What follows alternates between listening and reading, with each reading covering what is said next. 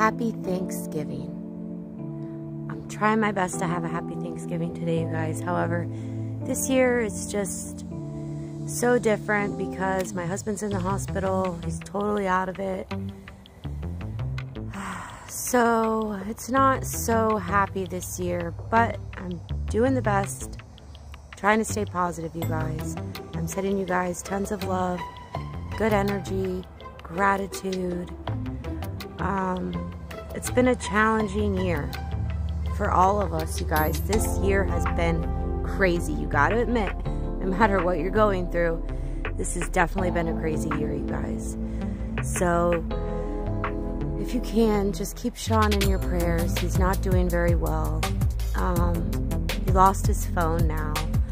The nurses there, they're not listening to me. Well, a few of them are.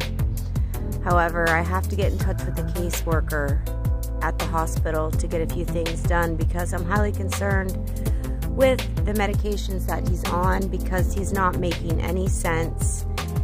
And not only is it scary, it's heartbreaking because he is healing, okay, and he needs to be more aware.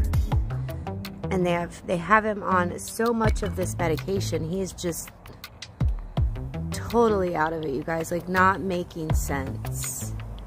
So if you guys could just send us tons of prayer, it would be highly appreciated, you guys. I love you guys. Have a beautiful, blessed, and creative day wherever you are in any part of the world in this now moment. From my heart to yours, have a beautiful day and a happy Thanksgiving.